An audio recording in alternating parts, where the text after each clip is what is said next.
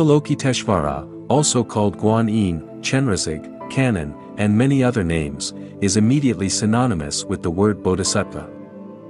He or she is the quintessential bodhisattva, the superhero savior. Her fame was first well established by Shakyamuni Buddha in the 25th chapter of the wondrous Lotus Sutra, where Buddha makes it clear that Guan Yin is ready to rescue all sentient beings.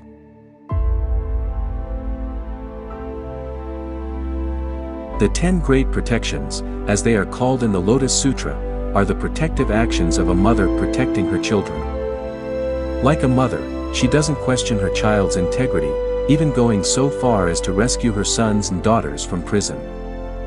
Even Avalokiteshvara's name is virtually the definition of a bodhisattva, perceiver of the world's suffering.